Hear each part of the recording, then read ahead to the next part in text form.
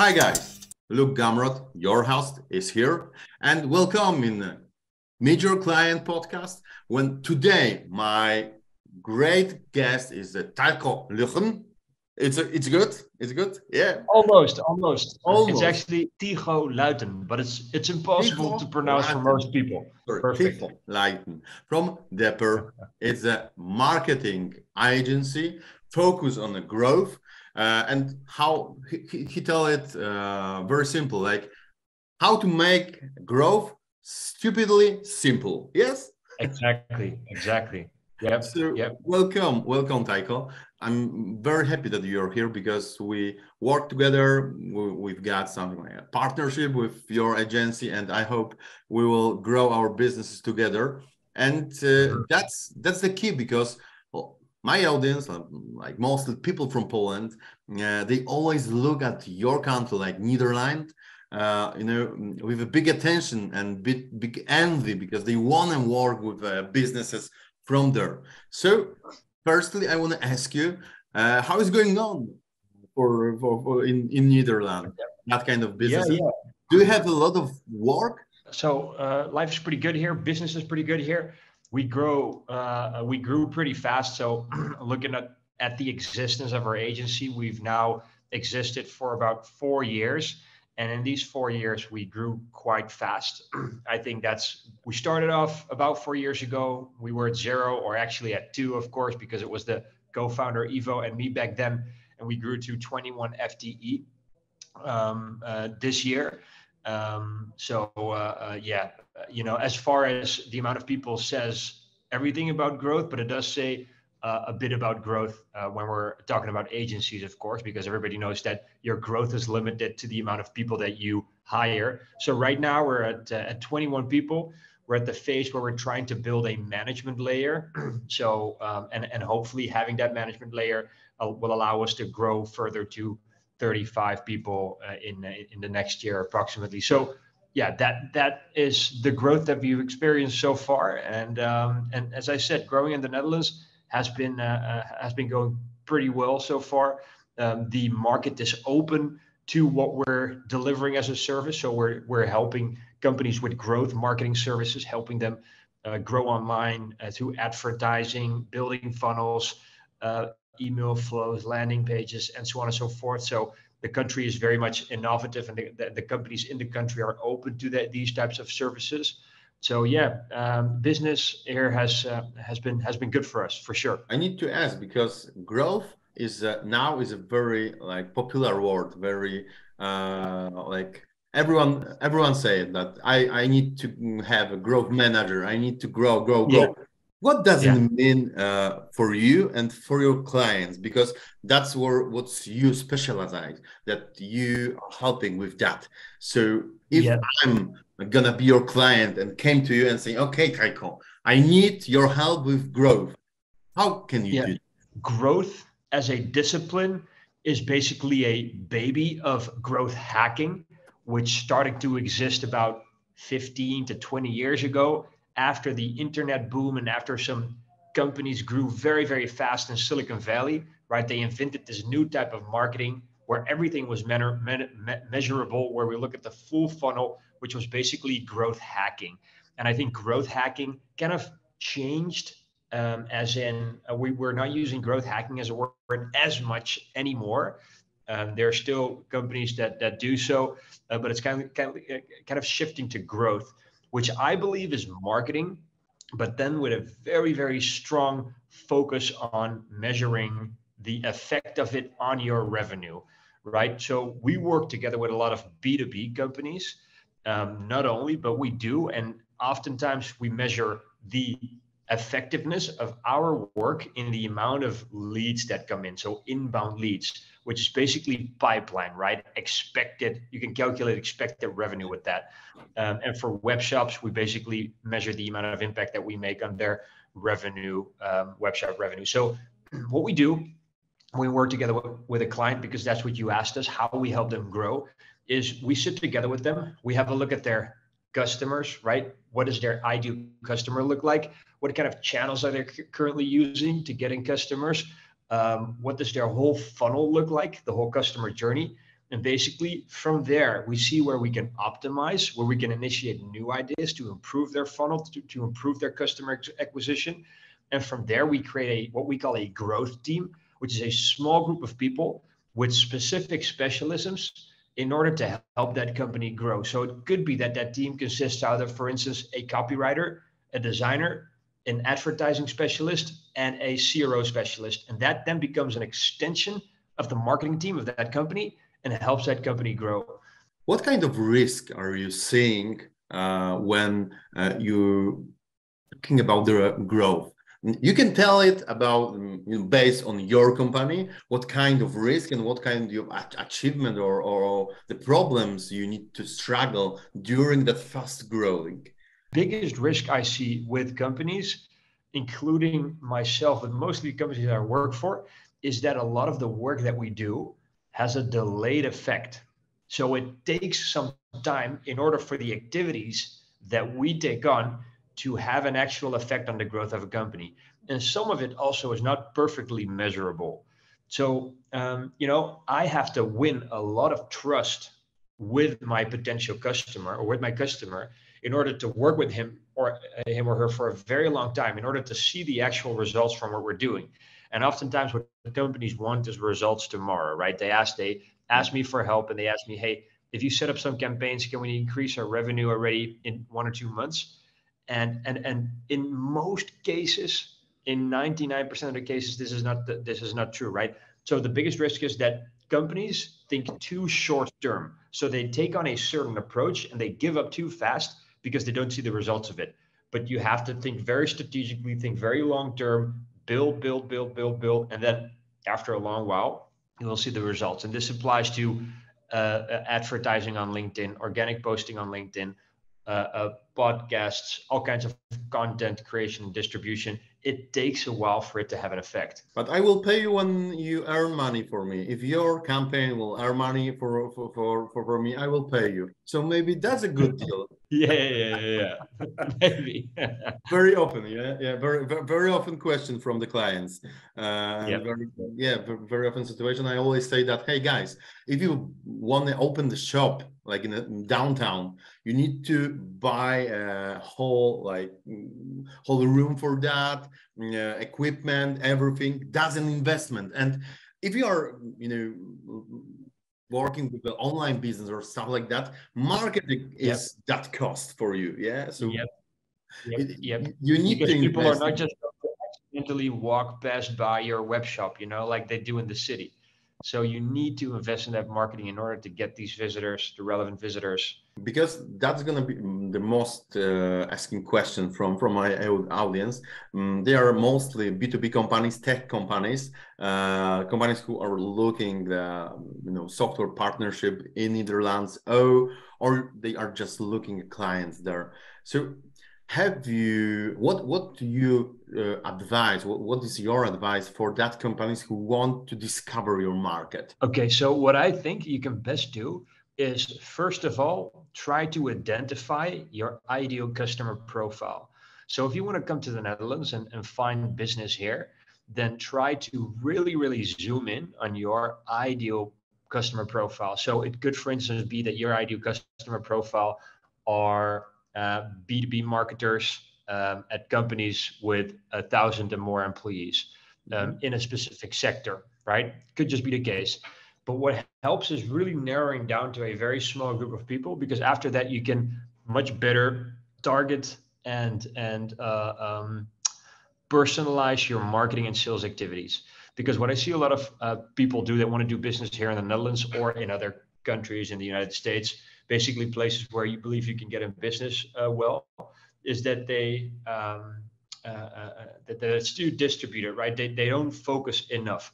And I think you increase your chances by really defining your ideal customer profile. And after that, defining how can I reach that ideal customer profile, and also acknowledge that after contacting that person once or being visible for that person once, you're probably not going to get in business, right? You need to build trust over a longer period of time. So what I do to get in business here in the Netherlands, and I'm a Dutch party, so it's probably easy for me, but I zoom in very, very sharply on my ideal customer profile.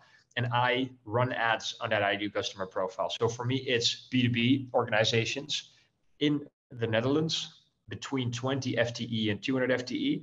And within these organizations, I need the B2B marketer or the founder. So I help bigger companies, I help smaller companies, I help e-commerce sometimes. But if I look at the perfect customer for me right now, that is that small group of people, probably around 30 to 50K people.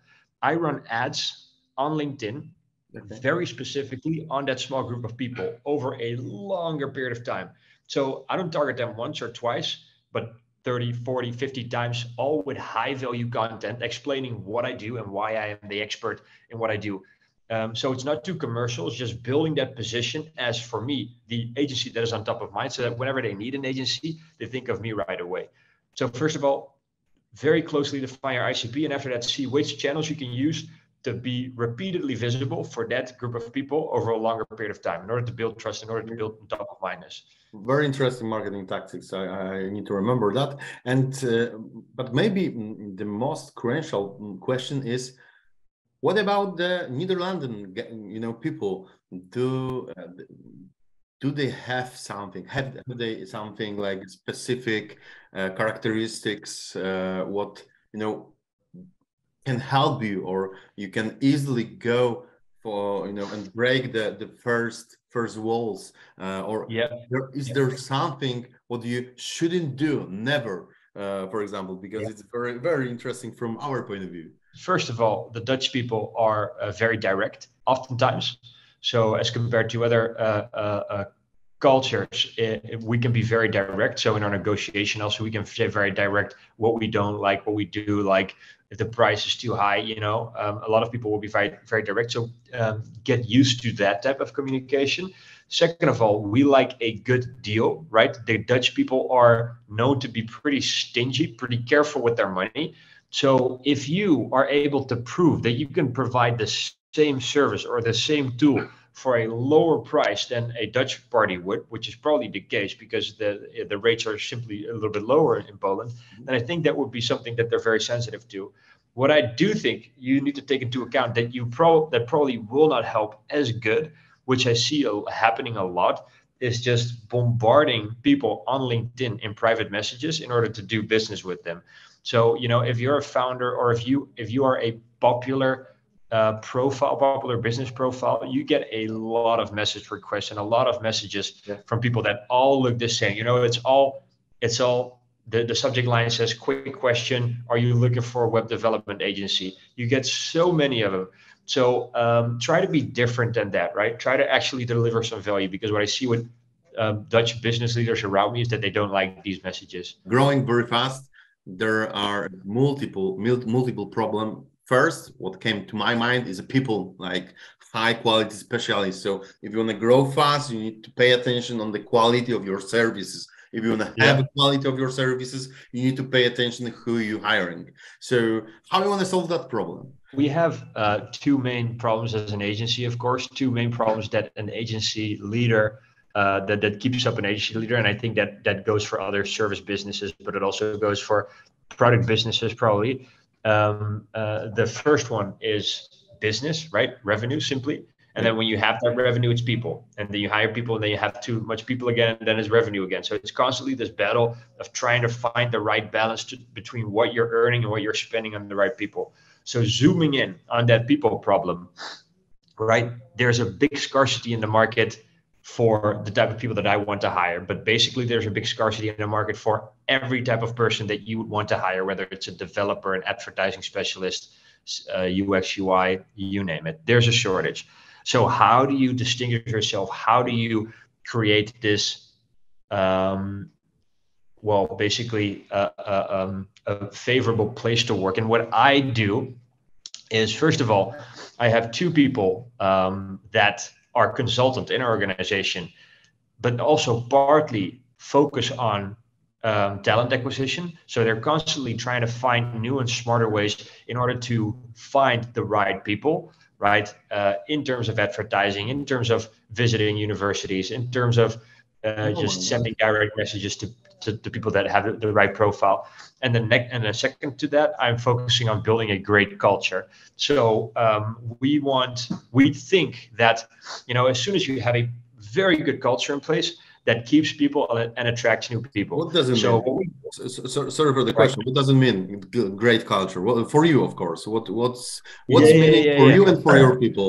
I think a great culture, in this sense. I mean, we can look at it broader, but in this sense, basically that people are happy with what they're doing, that people like the work that they do, that people like the other people that are working here. So basically that you hire people that like each other, and that you spend enough time and attention to activities that allow people to bond with each other. The biggest deciding factor of people staying in an organization, there has been research into this, is whether they have a friend or friends in the organization. If they do not have friends or not one friend, the risk is very high of them leaving. So you have to create this atmosphere in which people can become friends with each other by having the right working pressure, not too high, also not too low, by organizing enough fun activities for everybody, by hiring people that can click with each other. So, you even though diversity is very important, on a couple of fronts, you should hire people that have a similar mindset. Right? If it's people with a very, very different mindset, it will be very hard to click for them. So these are some things. What we do is we measure the employee satisfaction very seriously. So we have tools. It's called Office Vibe. We have tools that send out questions every week to the people working here. How do you feel? Did you have a good week? How do you like the projects that you were on? How do you like the new people in the team? Constantly to gauge how people are feeling, and we're trying to improve that score in order to become just a very, very great place to work, and via that way attract new people. First part of your answer was about this achievement, like how to get the new talented people for the organization. Yeah. I try to go deeper in that question, because there are plenty of bigger agencies or bigger company on your market, and they can propose the better salary for them. And do you have something what is the bigger advance for that the people just choose your company than other because they don't care about money? In essence, we do very much or pretty much the same as the other agencies, right? Just on a slightly smaller scale. So where do you differentiate? Well, there are people that want to work at a smaller organization, that see the benefit of having a closer, smaller, a close-knit team. But then next to that, I think we offer a little bit more flexibility. So we're a company that is very much built on trust. So we have unlimited holidays, for instance. We have whoa. Hold your horses. Unlimited holidays? Yeah. And of course, it's not the case that people take off a couple of months per year without us asking questions. But if you do a good job, then we won't ask any questions. So we're not measuring how often people take off. We won't intervene unless it gets very crazy. And we trust that people take off the time that they need, but don't take off too much time that their teammates will suffer, right? I'm so surprised because, in Poland, there is still this culture, like in the work environment, that, you've got the contract, you've got only 26, 27 days of free. Everyone just, measure that and account. And that's a very interesting idea. I never heard about that before. And that's what I want to speak with my team about, because it could be interesting. Could you tell me something more about the effects of that? Like people just taking a less or more free days, or they are, before the holiday, they just working very hard to settle up everything. What's the effects? So generally, we see that people maybe take off slightly more days, but it's not a lot than what is usual in our country. So I think people are pretty good about it and pretty responsible. But also, if somebody is not feeling too well, or somebody wants to take a big trip, a longer trip, going backpacking or in Asia or whatever for 2 months, then that is completely fine, right? We will not challenge them on it. We will not ask them difficult questions, as long as it's managed correctly. So what I like to do is give people ultimate responsibility and ultimate trust. I try to create as clear roles as possible. And as long as you can take care of your work being done also when you're away by other people, then it's fine with me. So yeah, so back to the original question, that piece of trust that we're creating basically is very, very important. And I think one of the reasons why we can be a more attractive employer than bigger agencies, because we can offer these types of innovative ways of working. You know what I mean? Things also like a workation we organize, things like being able to work everywhere, anywhere. You know, we're trying to be an as open and as innovative workplace as possible. Of course, without the actual output, without the actual work suffering, because that is the #1 priority at all times. Nice to hear it. Okay, I will send you my resume, I think. Please tell me, and that question I always ask my guests. Your biggest failure during the whole trip of being an entrepreneur. Do you remember? Yeah. Like first, what came to your mind? The biggest failure. So once, for a client, we did an advertising campaign on a couple of advertising channels, and there were basically campaigns to gather leads that we would eventually give to sales, right? Leads that we would give to the sales department, and there was kind of a connection that needed to be made in HubSpot. But we weren't responsible for that connection, but I also failed to check who was responsible for that HubSpot connection. Mm-hmm. So we ran a lot of campaigns for a lot of budget. In the end, it was 150K in euros, 150,000. Yeah. And we found out after a couple of months that because of the lack of HubSpot integration, all of these leads never got to sales. So we basically evaporated 150K, and that was a really painful one. Eventually we didn't get punished for it because it wasn't our fault, but I did feel like it was my responsibility to check if that connection was made. You know, but you live and you learn. You know, you do these things and you will never do it again because it's such a painful experience. And for example, the biggest mistake with some assumption about the business and the business, you know, building a business. I've got a lot. So I'm going to ask you, what was the biggest mistake? Assumption? I think at the beginning, we were very easy to hire people, you know, so we were very, very easy to hire people based on gut feeling. Yeah. And we made some very bad mistakes there. So in the first 10 people, we made some very bad mistakes hiring people on gut feeling. And right now, because of that, we have a very rigid process in place with a first call, with a second meeting, with different people, with a case, you know, evaluating somebody as thoroughly as possible before hiring them, because a bad hire is a lot of money. It costs a lot of money in bad energy. So I would say that the biggest mistakes for me were some bad hires that I simply made in like half an hour talking to somebody over a cup of coffee. Don't ever do that. Great answer. Thank you. So at the end, I just want to ask you about your exit plan. Because people just I saw that on my example, that people never think about that. Hey, guy, I'm just, you know, running. I'm just building the company. What's your plan? So my plan, I have a very clear 10-year plan. Right now we're 21 FTE. We're hopefully this year doing about 1.7 to 2 million in revenue. Eventually, I want to grow the business either to 5 million or to 10 million. When I grow to 5 million, I want to merge with another agency in order to get to 10 million in total. Why do I want to go to that 10 million? Bootstrapped, so without external investment, because at that 10 million, you become interesting for VC capital. So if I am at 10 million, whether that's through one merger or just growing to 10 million organically, which proves to be very hard in agency land, but we can try. After that, we want to attract capital, sell a part of our business, and then conduct a buy and build strategy. So buy smaller agencies and grow them. That is the idea. So eventually in 10 years, I want to have an agency of 500 FTE and 50 million in revenue. And that's in 10 years.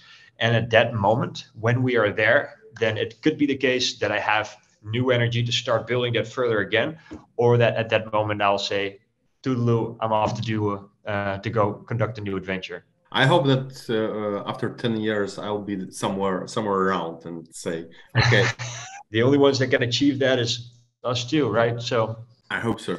Tycho, I just want to ask you for the end to say like a couple of sentences to our audience about the specific of your services and the agency.